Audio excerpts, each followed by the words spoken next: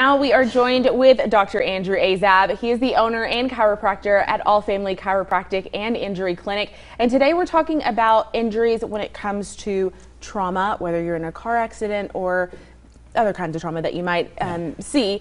Not so much everyday stuff, right? Right. Car accidents, we've had a whole bunch here, especially with the Weather recent changing ice, and all that stuff. And that can oftentimes result in injuries. And it doesn't take a whole lot of vehicle damage to cause injuries of the occupant. Right. The threshold for injury, for example, in a rear end collision, is 8 miles an hour. Wow. Now, keep in mind that our automobile bumpers are rated for 15 miles an hour. So somebody can hit at 15 miles an hour, have no damage to their vehicle, but they're over the threshold for occupant injury.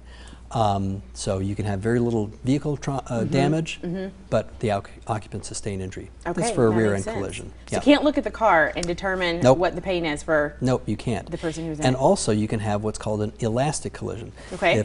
If the car is not totally stopped but it's rolling and you get hit from behind, the car can accelerate.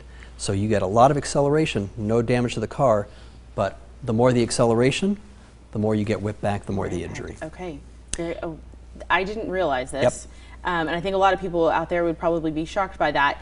If that were to happen, how soon should they get to a chiropractor or go to the doctor? The sooner the better, because oftentimes symptoms don't start immediately. They can sometimes be delayed, but we have tests that we can do to detect whether there is an injury or not. And some people sometimes go to the emergency room to begin with, and they say, well, they said there was nothing wrong. Well, when they hear when the emergency room doctors tell you there's nothing wrong, that means there's nothing fractured. There's nothing broken that is an emergency that they have to, like, you know, if you walk out, fix right then and there. That means you can be released and go home.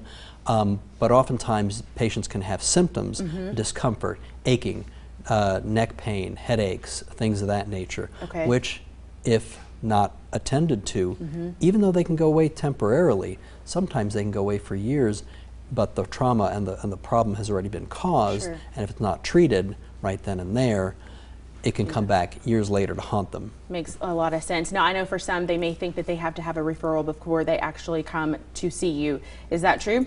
No, they can come right in to see us.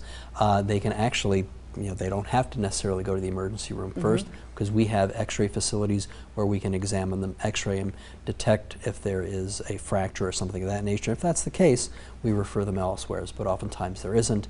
We can go ahead and treat them and take care of them. Makes sense. Now, where should they contact you?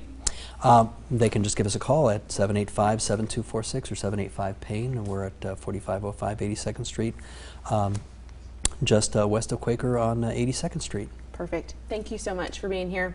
Good topic. Thank you. All right, coming up after the break, Christy Martinez has your Latino Lubbock update. Stay with us.